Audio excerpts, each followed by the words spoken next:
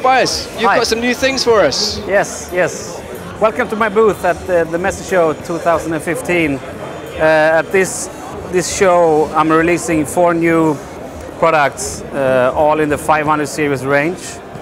So let me take you through the products really quick. First off is a stereo bus compressor. This is one of my most requested items. People wanted the 7X in stereo, so I made one. So this is basically 2 7X compressors combined in a stereo unit, linked or unlinked. So you got one set of control to control the left and right signals, all with a parallel compression knob and a sidechain filters, just as the 7X compressor. This one is available now and retails at $750 US. So were there any challenges in getting a dual unit? Yes, the link circuit was quite a challenge to get, but we put in an actual battery inside the unit, as you would have with the old 1176 style compressors, and also all the FETs is matched inside the compressor, so it's tracking very well in stereo. And the second product we're releasing is a mid-band EQ. This is a clone of the Pultec MEQ5. It's all inductor based, transformer coupled in and out, and it's got the vintage op amp. It's a very heavy unit, very packed PCB. Yeah, how did you fit all that in there? It's a good question.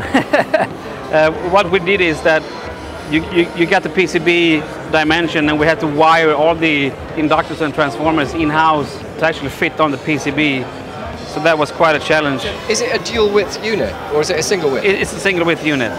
This is just a blank panel. Just a blanking panel? Yes, yes. So the unit that itself, is quite a challenge. I mean, I know those components are pretty big. It is. It's quite massive, and it weighs a ton.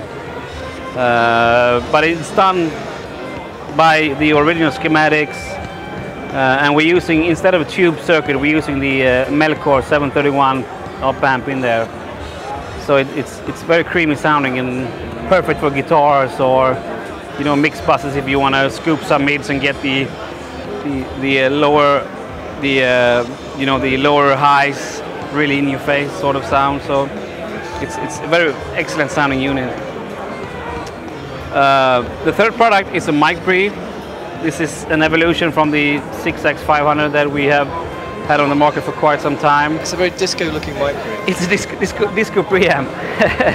it's a 30 segment LED output metering, which is very accurate, and you can calibrate it to whatever AD converter you're feeding it to. So what's your thinking behind the kind of massive LED display on the front there? I like metering, and I like to be able to see it from a distance. If I'm sitting in front of the console and I have the preamp in a rack somewhere in the back, you can easily see where you are. Once again, it's all discrete, transformer coupled in and out, using 2 1731 op amps in there. I can tell you it's a difficult thing to film with all those lights on there. Yeah, it's very bright, very bright. This one will retail at $599 US. So it's a very powerful preamp, and you also get some tone controls, so you get highs and lows, so you can boost a little bit while recording. It's a very nice sounding, vintage sounding preamp. So what was your target when you were designing that? What were you trying to emulate? What are you trying to go for?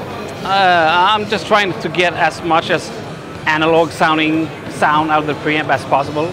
So would you characterize that as warmth or a certain dynamic range or punch to the sound? I'd say punch and a certain kind of warmth to it.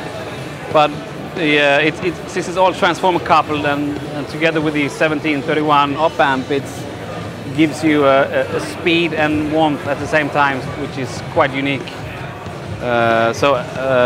When you're tracking digitally today, you really need the transformers and the op amps to do its thing before you're hitting the clean and digital environment. Yeah.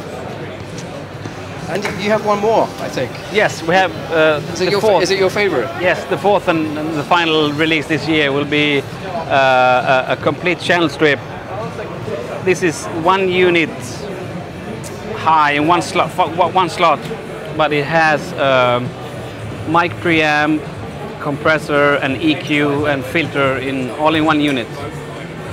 And what's cool with this unit is that it was designed by Paul Wolf and me. So we really wanted to get like a fully featured console strip shrunken into one 500 series module, and we managed to do that with the transformers by using SMD manufacturing. So you got transformers in and out, and all the amplifiers and stuff is surface mounted on the PCB. I'm just going to get round you, get a close up of that, because it's quite a feat of miniaturization there. Yeah. So the cool thing with it that you get a proper mic amp and a proper, console output stage. So you can really drive the unit and use this part as a proper fader, like you would on a console. The compressor is also very nice. It's a VCA style compressor. You get a parallel compression knob, so you can go from dry and wet. There's jumpers on the board inside where you can set the speed of the compressor and the behavior of the compressor, so you can get it to sound smooth or aggressive. You can also link it with the second unit. And the EQ is also pretty powerful. You got low band and high band Baxandall filters. You get a sweepable mid ranging from 500 to 5K. Also very smooth sounding, very musical sounding. I guess it's so crowded on the front panel you haven't got space to put those jumpers on the front, but are they easy to get to at the back? Not really. You have to set them on the PCB itself. So when you buy the unit, it comes with what I think is like a default setting, which is smooth and easy to use. If you want it to be more aggressive, you can set the jumper on the compressor, for example, or you can set the attack from fast to slow, which make it more grabby and more aggressive. So do you think the default setting will suit for most purposes? I hope so, yes, I hope so. But it's very easy. Take out the module and swap a jumper, and you change the character of it. So the same goes for the EQ. You can change the high band from 5K to 10K, and the low band from 200 Hertz to 100 Hertz. And you also got a 80 Hertz low cut filter in there. So it's a very complete, proper console channel. And when you're recording, you can really drive the unit as you would on the console. So a rack full of these will certainly make your in-the-box mixing sound better and analog. Do we have shipping information? When are these going to be available? All the products are in stock now, except for the channel strip. It will be available in late May this year. And the price for the channel strip is very affordable. It's only $600 US. Wow, for the channel strip. Yeah, so pretty affordable. A lot for your money. Yes. All right. Thank you for coming by. Thanks again.